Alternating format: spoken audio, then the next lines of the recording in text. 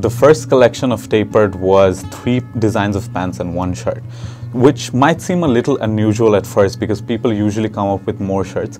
But my concept, my idea was that, 60% of your outfit consists of the pants. Yet if you look at most men or women in Bangladesh, they usually wear 1 black pant or 1 jeans, and they pair that with different types of shirt. So if you actually think about it, the outfit doesn't really seem different unless the pant is as different as well. So that's why we came out with more pants than shirts, and the designs of the pants were a little different as well.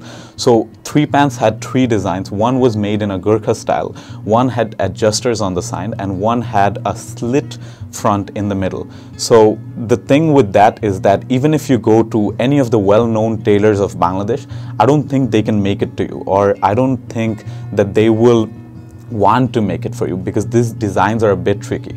But like I said, that pants are very important, so we wanted to make different design pants for people in Bangladesh.